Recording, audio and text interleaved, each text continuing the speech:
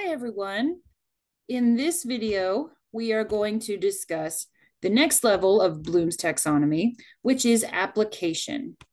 So let me get my screen going here. All right, application. So at the application level, students are able to take information into new situations.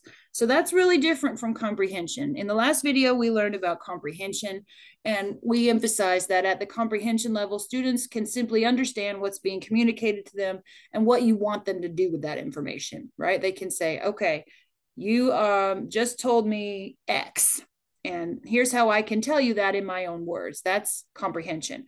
Well, in application, students can take that information and apply it, hence the name, or use it in a new situation without you telling them that. So when we talk about application, we're getting into the mid-level thinking on Bloom's taxonomy. So here's an excerpt from the text. Teachers frequently say if a student really comprehends something, then he can apply it. To make the distinction between comprehension and application categories clear, we have described it in two ways. One way of looking at the distinction is this: a problem in the comprehension category requires the student to know an abstraction well enough that he can correctly demonstrate its use when specifically asked to do so. Application, however, requires a step beyond this. Given a problem new to the student, he will apply the appropriate abstraction without having to be prompted as to what abstraction is correct, or without having to be shown how to use it in that situation. So that's the big difference between comprehension and application. A demonstration of comprehension shows that the student can use the abstraction. A demonstration of application shows that he will use the application. Okay, so the student has to make that information and take the next step. So this is a figure from the taxonomy, and I really like it because it shows it in a nice graphic representation. If you're a student at the comprehension level, so we've got a problem here and we got the solution down here at the bottom. If you're a student at the comprehension level, you're starting at step 5. So you have an abstraction that's given to you and you can use it to solve the problem. Whereas application, the problem's given, and then the student looks at it and says, okay, this is something I've seen before. It's unfamiliar to me. Or maybe it's something I've seen before, and now I need to think about what to do. So the student begins at step 1 in application, where they have to apply some sort of previous knowledge, some prior schema to this situation in order to come to the conclusion. Whereas comprehension, you're more or less still just kind of spoon feeding them. So here are your action verbs for the application level for you to use when you are writing instructional objectives at this level.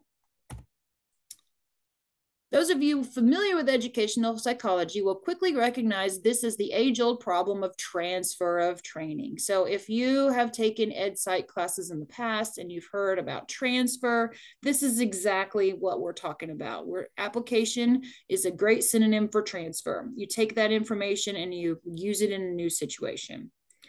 And one of the things that Bloom himself emphasizes is that when we are in the feedback process as instructors, we give our students an assessment, right? And then we give them feedback on where they made their mistakes.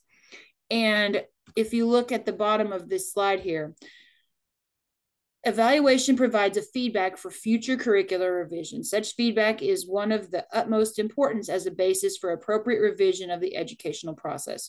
We give the students feedback on where they're making their mistakes, and likewise, their mistakes give us feedback on where we can improve our instruction. So that cycle of I take information, I present it, and then I find out what my students know, but then that information comes back to me and tells me how I can improve as a teacher. So want to make sure we factor that in as well. Here's some examples from Bloom at the application level: the ability to predict the effect of a change in a factor, the ability to apply science principles to new situations, employ a procedure to find the solution to a problem in making whatever it is, home repair is what the book uses, but it could be anything. Ability to relate principles of civil liberties and civil rights to current events, apply principles of democratic group action to participation in group and social situations. So there are so many ways that you can take information and then transfer it or apply it in a new situation. Here's an example multiple choice question. An electric iron has been used for some time and the plug contacts have been burned, thus introducing additional resistance. How will this affect the amount of heat which the iron produces?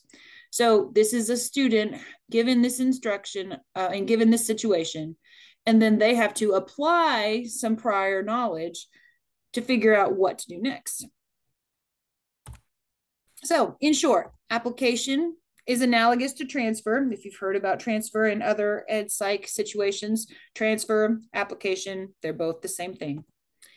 It requires students to know what to do in a new situation without you telling them. It can be improved with quality feedback to the learner on mistakes that they have made.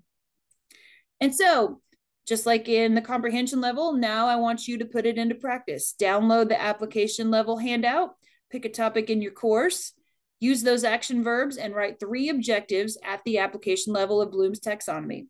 Then select one of those and post it on our discussion board so that we can all learn from each other. And if you have questions, please reach out to me.